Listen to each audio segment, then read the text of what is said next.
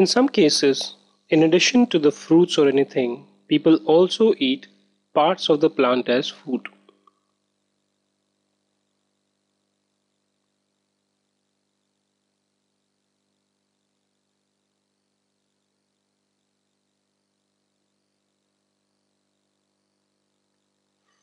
Now, in a normal scenario, how does a plant look like?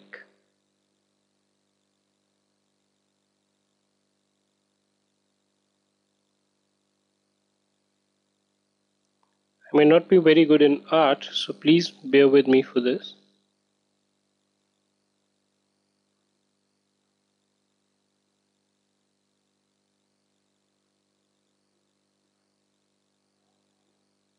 So normally, this is what is called a flower.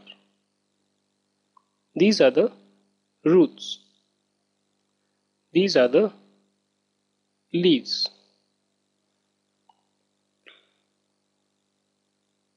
And then you can also have small buds.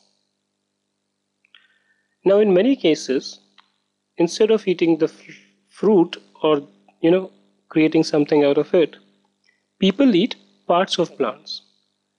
Let me give you an example. Let's say for roots. Now we all would have had carrot at some point in time or the other. Now carrot is nothing but the root of that plant. So you pull out the plant, whatever is the portion below the earth is known as the roots.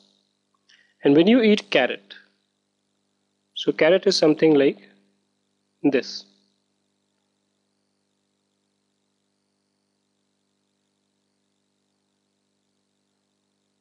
So this portion below the ground, which is the root of that particular plant, is eaten.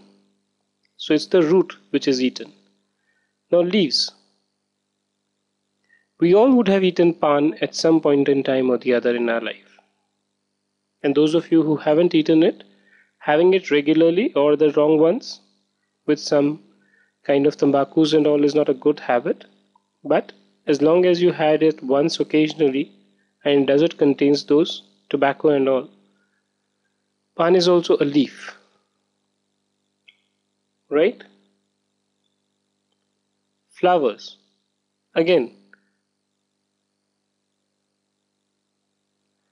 for rose flower, the leaves of the rose flower are basically used.